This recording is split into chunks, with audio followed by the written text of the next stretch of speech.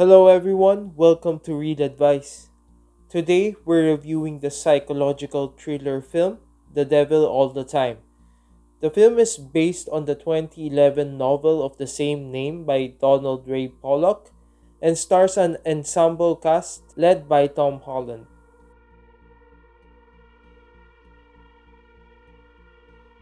The film is set between World War II and the Vietnam War and chronicles the lives of several people across several years around the area of Mid Ohio. Their lives will be connected in ways that will test their faiths, beliefs, convictions, and ultimately moralities. At the center of this chaos is Arvin Russell, played by Tom Holland, who, even at a very young age, has had a tumultuous life and his future looking as stark as his past experiences. Now, before we start with our review on The Devil All the Time, please don't forget to hit the subscribe button. You can also give a like, share this video, or leave a comment to show your support to our channel.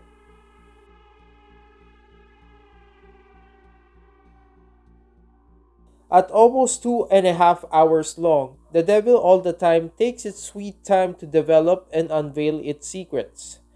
But early on in the film, it already sets its overall tone, one that is bleak, hopeless, and full of grievous actions that make it a very tiring and very exhausting experience. And its title doesn't lie, as we find devils and evils in almost every corner and almost every character from start to finish. So if you want something that will cheer you up, then you should probably pass watching The Devil All the Time, as there are literally no high points in this film that could be summed up as a feel-good moment. Putting its heavy tone aside, we won't deny that the film was exquisite to look at. The cinematography and production values were amazing and had a tendency to suck us into its rural and highly devout setting easily.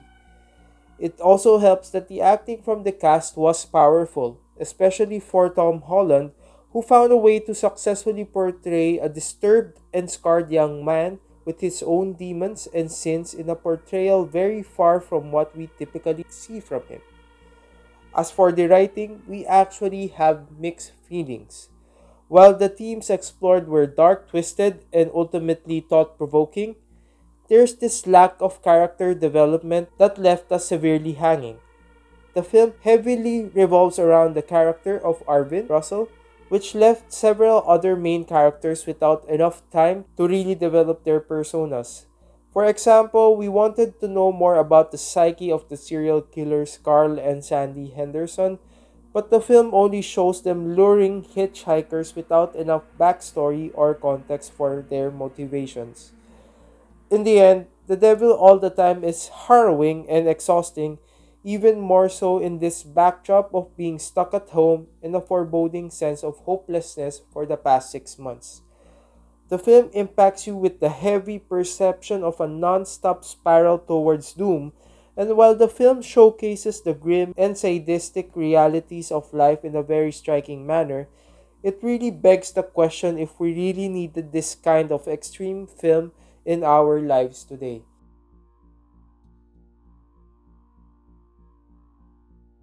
Our rating for The Devil All the Time is 3.5 reels out of 5. So if you've reached this point in our video, thank you for watching our review, and if you liked it, please don't forget to subscribe.